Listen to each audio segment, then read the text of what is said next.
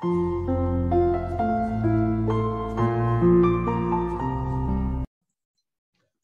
everyone, today I'll be going through the Year 12 Math Method 3-4 Worksheet 9.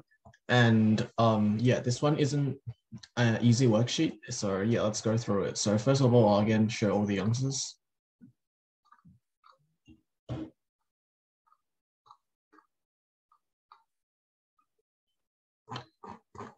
All right, cool, let's start. First question, this is a quotient rule. So how I like to remember the quotient rule is that first of all, we keep the bottom term here constant. So that's what I did here, and derive the top term, which dy dx of cosine x is just negative sine x. So the first term here, we keep the bottom term constant, then we divide the top term. Sorry, not divide, take the derivative of the top term. Then we minus the opposites, which is we keep the top term constant, then derive the bottom term. Then we just do the bottom term squared. So that's just basic quotient rule question, and that's the answer.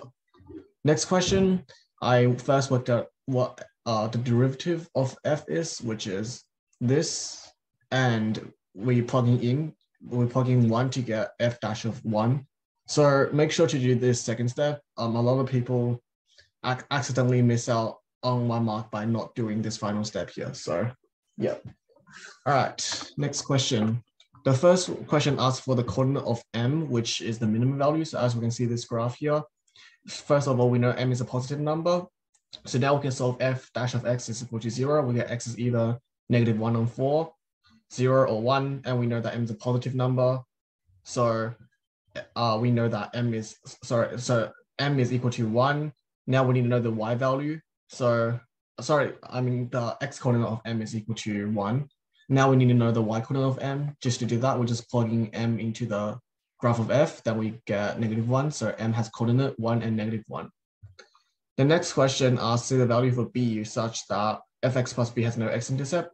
So what b here means is just a vertical translation. So say if b is 1, we translate the whole graph up by 1 unit, b is 2 units, etc. So we know that minimum point here is negative 1. Therefore, as long as b is greater than 1, so as long as this point moves all the way above the x-axis, so this is like the m image, which is a new point, then we're fine. So we know that as long as b is greater than 1, this will have no x-intercepts. So b is greater than 1. The next question is a really simple class question. It just asks to find the tangent line. So we just use a tangent line function out of CAS. So we do tangent line f of x, and at x equals to 1 on 3, and we get y is equal to 5 on 27 minus 28 on 27x. So that's tangent line.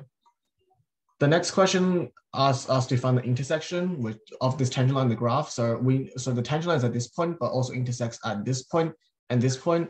To get these points, we just solve the tangent line is equal to f of x for x, and we get x is equal to 1 plus minus square root of 31 on 6. And the final question, actually not the final question, sorry. The next question is to work out the area. So the question is asking for the area of the bounded area, which is this area here, combined with this area here. So all we do is just do the top function minus the bottom function, and the intervals are just the intersection point we found here. So it's just 1 minus root 31 on 6, 1 plus 31 root 31 on 6. And the top function is our tangent line, which is this thing here. And we minus the bottom function, which is f of x. And after we do that, we'll get the area of 31 root 31 on 405. Don't forget the units squared, because if it's doing with area, we should put them in something squared. And yeah. So the next question so the next question here introduced the new function, which is g of x, that has equation of this. So this can look complicated, but it's just asking for what values of m that g of x is equal to f of x. So if we see here, f of x has the same x to the power of 4 term, the same x to the power of 3 term. And here f of x just have negative 1x squared, but here has m minus 1x squared. So if they want to be equal, m must be 0, because 0 minus 1 is negative 1. And that kind of works for everything after, because there's no terms after f of x here.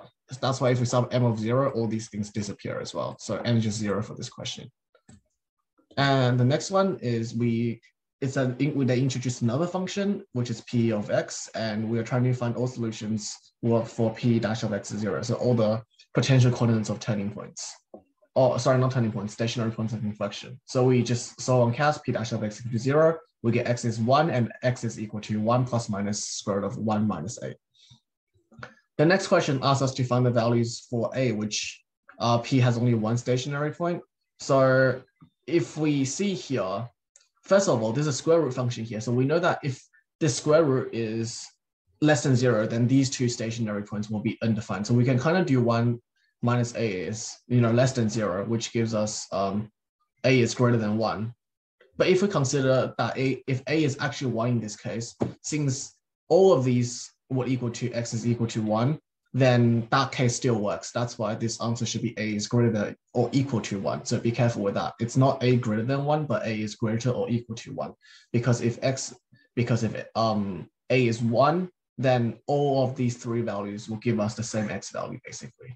So yeah, another way you can kind of check this is to plot the graph on your CAS, and you will see there's only one stationary point when a is equal to 1. All right, so the next question asks for us to find the minimum value of p when a is 2. So first of all, we sub in a is 2 into this p of x here. Then we just solve for the so we solve for the minimum point, which occurs at x equal to 1. And we just do p of 1, which gives us -2. That means the minimum value is -2. So we have to write p as -2, basically. So the final question, which is the hardest one here, asks that if p has only one stationary point, which after we see this, we can immediately know that a is greater or equal to 1. Because if a is outside of those values, then p would have either 0 or more than one stationary point. So we're only interested in a values that's greater or equal to 1.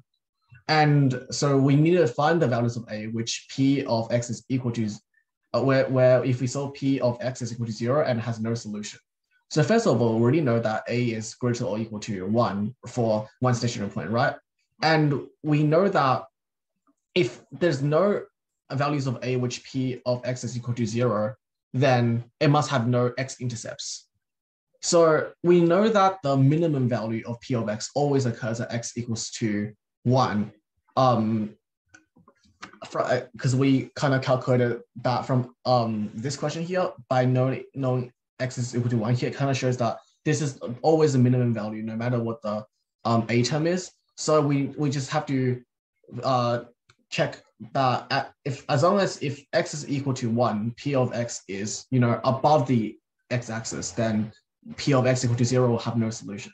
So what I did here is I just subbed 1 for every x. So we get, so p of 1 will look something like 2 minus 8 plus 4, bracket a plus 2 minus a plus 8 squared.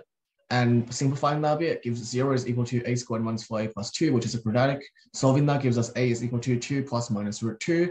And since it says it only has one stationary point, we know that a must be greater or equal to 1. Therefore, we can reject a is equal to 2 minus root 2.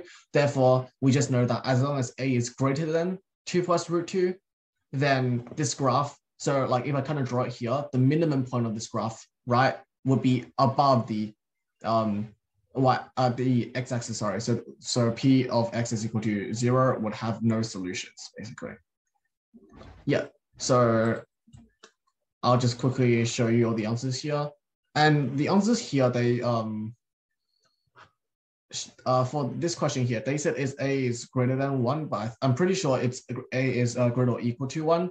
But if that's not the case, please let me know as well. But yeah, that's all the official answers that came with this worksheet. So cool. I'll see you guys all next week.